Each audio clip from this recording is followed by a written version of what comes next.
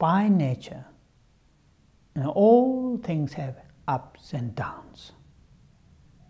That awareness is very important.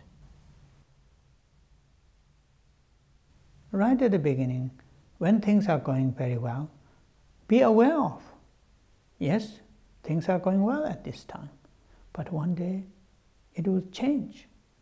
And that is the teachings of the Buddha, that called nature of impermanence. Understand the nature of impermanence. That means subject to change. And that awareness, every time, every now and then, be fully aware of that nature of impermanence.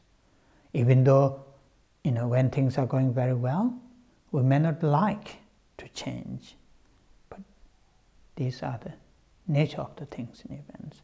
Of course, we should do all our best to continue that good life, good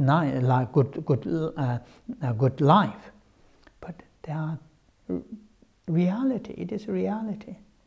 If you look at those museums, go to those museums, if you see the pictures or photos or paintings of those famous, those successful, they're all gone. Left everything behind. So that is the teachings of the Buddha, very, very powerful and helpful.